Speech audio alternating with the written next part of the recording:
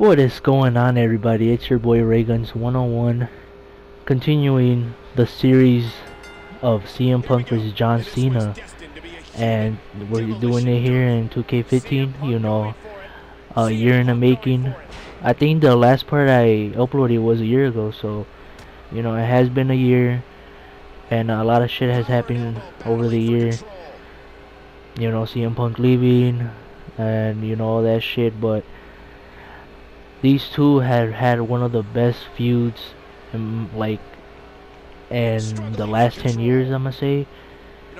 They have just had like incredible series of matchups. That's why like I got the idea, oh, maybe I should do the series of matches with like all the WWE games. I think I only did to SmackDown 2011 to like right now. I didn't do 2010, so I gotta look back. I don't think I did 2010, but you know, I just wanted to continue the series. You know, 2K16 is coming out, so you know, might as well get this out of the way. But you know, I just wanted to talk about John Cena and CM Punk real quick. You know, CM Punk left. You know, he's going into UFC, so you know, I wish him the best. I'll always be a CM Punk fan for life. You know, he's just an incredible guy. I never met him in person, but you know, hope one day I do, and I hope he's not a dick to me. But you know, he's not gonna be a dick to me. You know, I'm a pretty cool guy. So you know, John Cena, he has had one of the best years in his career this year in 2015. You know, I really like John Cena. You know, he wasn't hogging the spotlight.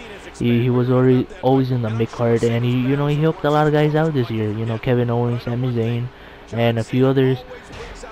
But John Cena has really had the best year in his career, in my opinion, this year.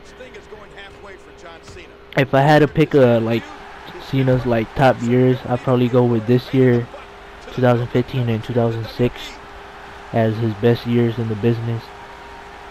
And you know, these two are just like one of the greats. You know, John Cena will be like, John Cena gets a lot of hate, but I do believe he's gonna go down as one of the greats. He is one of the greats. But CM Punk, I don't know. You know, I do believe CM Punk will end up in the WWE one day, but you know, he is getting older, so you know, it's gonna be like a kind of 50-50 shot. If the UFC thing doesn't work, I'm pretty sure he's gonna come back. Not like right away, but you know, after like a year or something. You know, Royal Rumble surprise, big comeback or something. But you know, that's it. That's all I wanted to talk about. You know, I respect the hell out of all of these guys, all the wrestlers, but these two, you know, growing up, John Cena was my favorite, and you know, when I was like in my late teens or like early teens, you know, CM Punk became my favorite. So these two like really helped me get into wrestling, so I want to thank them for that.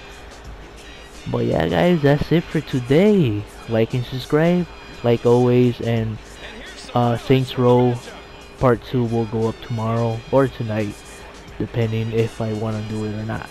So, bye. Here is your winner, John Cena. What an incredible match. That one could have gone either way. Nobody has anything to be ashamed of in this one.